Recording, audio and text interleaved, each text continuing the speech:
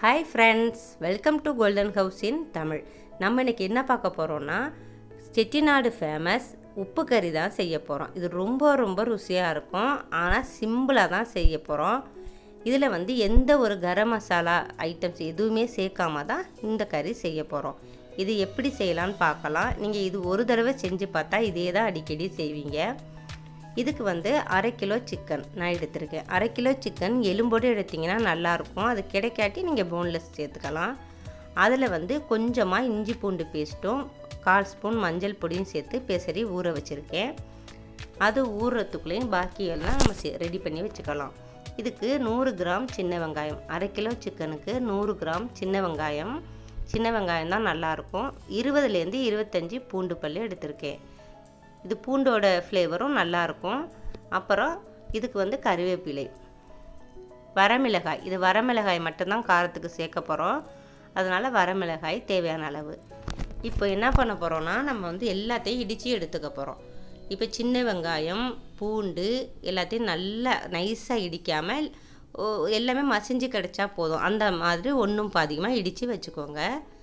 கருவேப்பிலையை நீங்கள் பிச்சு வச்சுக்கிட்டாலும், அதாவது கிள்ளி வச்சுக்கிட்டாலும் சரி, இல்லைன்னா நீங்கள் இதே மாதிரி இடித்து வச்சுக்கிட்டாலும் சரி.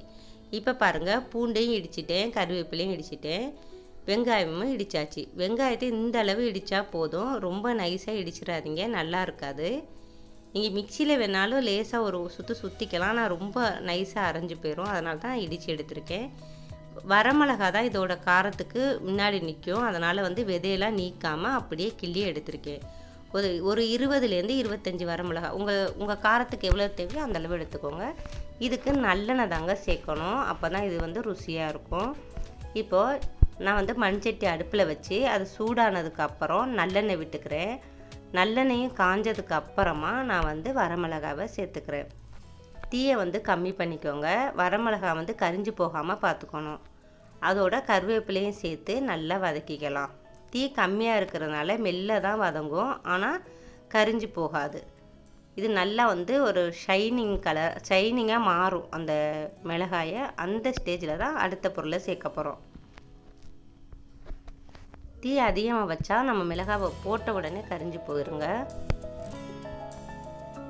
இப்போ பாருங்கள், நல்லா வதக்கியாச்சு. இது வதங்கும் போதே நல்ல வாசனை வருங்க. இப்போ வந்து இதில் நம்ம வந்து பூண்டு சேர்த்துக்க போகிறோம். இடித்து வச்சுருக்கோம் இல்லையா, அந்த பூண்டை நம்ம சேர்த்துக்க போகிறோம். இந்த பூண்டையும் சேர்த்து நல்லா அந்த பூண்டு வந்து நல்லா கோல்டன் கலரில் வரணும். கோல்டன் ப்ரௌன் கலரில் வரணும். அந்த அளவுக்கு நம்ம இதை வந்து வதக்க போகிறோம். இந்த ஒவ்வொரு விஷயத்தையும் நம்ம கவனித்து செய்யும்போதே இந்த கறி வந்து ரொம்ப ருசியாக இருக்கும். இப்போ வந்து நல்லா வதங்கி வாசனை வந்துடுச்சு. அப்போ நான் இடித்து வச்சுருக்க வெங்காயத்தை சேர்க்குறேன். இதுக்கு சின்ன வெங்காயம் தாங்க நல்லாயிருக்கும். இந்த வெங்காயத்தை இடிக்கும்போது அதோட காரத்தன்மை வந்து அதிகமாக இருக்கும். நீங்கள் வந்து மீடியமாக தீயை வச்சுக்கிட்டு நல்லா வந்து வதக்கிக்கோங்க. வதங்கினதுக்கு அப்புறமா 1/4 ஸ்பூன் மஞ்சள் பொடியும், ஒரு 3/4 ஸ்பூனோ இல்லைன்னா 1/2 ஸ்பூன் காஷ்மீரி சில்லி பவுடர், இது விருப்பம்னா சேர்த்துக்கங்க. இந்த மிளகாய்த்தூள் சேர்க்கும்போது என்னென்னா கொஞ்சம் நல்லா கலர்ஃபுல்லாக இருக்கும். அதுக்காக தான் இது சேர்க்குறது. இல்லை எனக்கு வேண்டாம், கலர் வேண்டாம் அப்படின்னா நீங்கள் வந்து இந்த மிளகாய்த்தூள் சேர்த்துக்க வேண்டாம். மிளகாய்த்தூளும் மஞ்சள் தூளும் சேர்க்காமையும் செய்வாங்க. நான் வந்து கொஞ்சமாக சேர்த்துக்கிறேன். அது சேர்த்து தீயை நல்லா கம்மி பண்ணி தான் நான் சேர்த்துக்கிறேன். சேர்த்ததுக்கப்புறமா நல்லா வதக்கிட்டு இப்போ நம்ம வந்து ஊற வச்சுருக்கோம் இல்லையா, அந்த சிக்கனை வந்து போட்டு அதையும் நல்லா வதக்கிக்கலாம். இதுக்கு வந்து தண்ணியெல்லாம் ரொம்ப அதிகம் விட போகிறதில்ல. இந்த எண்ணெயிலே இருந்து தான் வேக போகுது. சிக்கன் வேகிறதுக்காக கொஞ்சமாக தான் அப்புறமேல தண்ணி சேர்க்க போகிறோம். இப்போ நல்லா இதை வந்து வதக்கிக்குவோங்க. இதுக்கு தேவையான அளவு உப்பு சேர்த்துக்குவோம். உப்பு போட்டு இது நல்லா வந்து கிண்டிக்கலாம். மூடி வேக வைக்கும்போதே அதுலேருந்து தண்ணி வரும். அதுலேயே நல்லா வெந்துடும். பாருங்கள், நல்லா வதக்கிட்டேனா, நல்லா வதக்கி 3/4 பாகம் வெந்துருச்சு சிக்கன். இப்போ வந்து கொஞ்சமாக நம்ம வந்து ஊற வச்சுருந்தோம் இல்லையா, அந்த இதுலேருந்தே கொஞ்சமாக தண்ணியை நான் வந்து கழுகி இதில் வந்து ஊற்றிருக்கேன். அப்போ அந்த இஞ்சி பூண்டு அந்த பேஸ்ட்டோட ஃப்ளேவர் இருக்கும். இப்போ ஊற்ற போகிறேன். கொஞ்சமாக அந்த தண்ணியை சேர்த்துக்கலாம். கொஞ்சமாக தான் சேர்க்குறேன் பாருங்கள். ஒரு 1/4 டம்ளர் கூட இல்லை, அதை விட கம்மியாக தான் சேர்க்குறேன் நான். 1/2 கிலோ சிக்கன் இருக்குல்ல, அதை சேர்த்து நல்லா கிண்டி மூடி வேக வைக்க போகிறோம். இதில் வந்து எதுவுமே தாளிக்கலாம் நம்ம எதுவுமே சேர்க்கலை பாருங்கள். கரம் மசாலா எதுவுமே சேர்க்கலை. சிம்பிளான ஐட்டம் வச்சு தான் நம்ம செய்கிறோம். ஆனால் அந்தளவு நல்ல ருசியாக இருக்குங்க. நீங்கள் செஞ்சு பாருங்கள். இதை வந்து மூடி தீயை கம்மி பண்ணி தான் வேக வைக்கணும். ஏன்னா மண்சட்டியும் அதுவுமா அடியில் வந்து பிடிக்கிறதுக்கு நிறையவே சான்ஸ் இருக்குது. எந்த ஒரு சமையலுமே மண்சட்டியில் வந்து அடியில் பிடிச்சிரும். அதனால் தீயை கம்மி பண்ணி கிண்டி தாங்க வேக வைக்கிறோம். இது பாருங்கள் நல்லா வெந்துருச்சு.